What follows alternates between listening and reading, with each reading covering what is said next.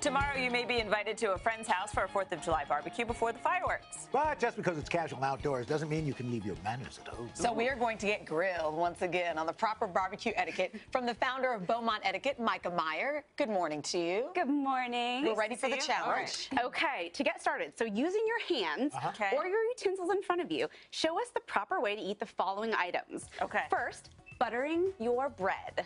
Oh. I'd go like that. Aren't you supposed to tear it in a little piece? Okay, all right. So very, very close.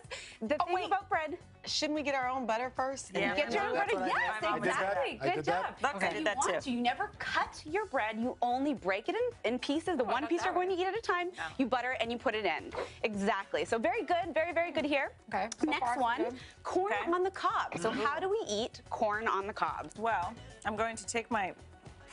This I know is going to be wrong, but I'm going to go like this. Oh, yeah, that's great. Okay. Especially after you take a couple of bites, then you go back in. Classic choice. Okay, so this is great. Dylan is spot on. Whenever we have corn on the cob holders, we always use them. What we want to avoid, you just want to avoid cutting the kernel. So you all did great there. Well done. No, did you hear her? I don't think so. No. Wow. We haven't cooked that. Do you go left to right or around? Well, you actually have to make little typewriter noises. Very good. Is there really just like in a cartoon? Straight in the line. Which cartoon's that one? Straight up to the left. do you Match eat to it the that center. way? You're supposed to go Left to straight right? line. Left Yeah, to you right. go in a circle. There you go. My husband goes one by here, one by here. Makes One a by little here. decoration. Okay. What All about right. chicken wings? Chicken wings. What do you think?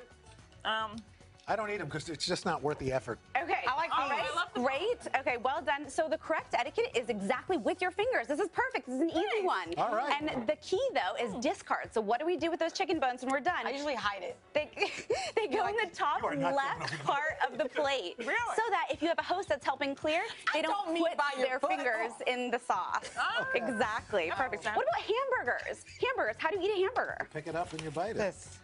Okay, close. This time, from now on, a nice cut in the middle helps make it a little bit more manageable. A little bit more manageable. Yeah. Yes, a little bit easier. And what about cherries? That is a good burger. Cherries. man. Any guesses on cherries?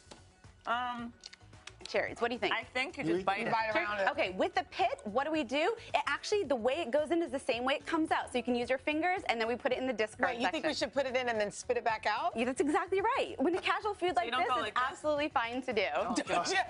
She's a pretty good seed spitter. Go for it, Dylan. Wow!